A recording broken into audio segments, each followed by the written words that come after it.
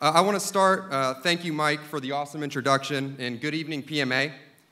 You know, when you win an award like Regional Manager of the Year, there's only one person who gets to walk on stage and take credit for the success of an entire sales team.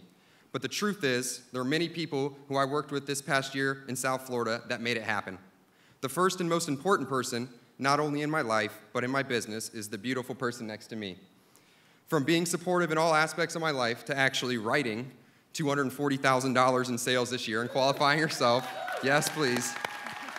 Michaela has really done it all this year, and I'm so grateful to have her in my life. They say success happens when preparation meets opportunity. South Florida has not only been the opportunity for me, but for so many others this past year.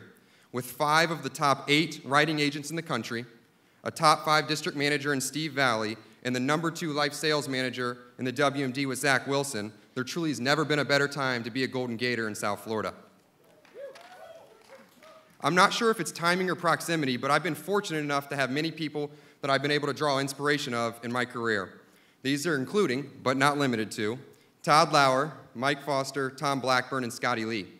The great thing is I've been able to pick something up from each one of them, and I want to specifically thank Todd for not only sharing your experience and your leadership with a young 23-year-old just starting in the business, but also making sure that after a good week or a challenging week, I always have someone I can beat on the golf course Saturday in the morning. And Scotty, I'm not sure if there's a better person for us to be following in PMA. Just being around Scotty, you're bound to pick up things. Michaela wanted me to specifically thank you for my newfound affection for wine, though I will tell you, as many of you know, it's much harder to drink the $2 Chuck at Trader Joe's after a night out with Scotty Lee. I guess Michaela probably thanks you for that as well.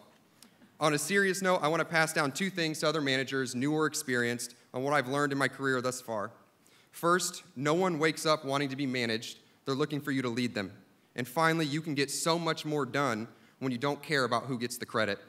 I'm looking forward to seeing everyone in this room knock it out of the park and receive all the credit in the world in 2019. Thank you.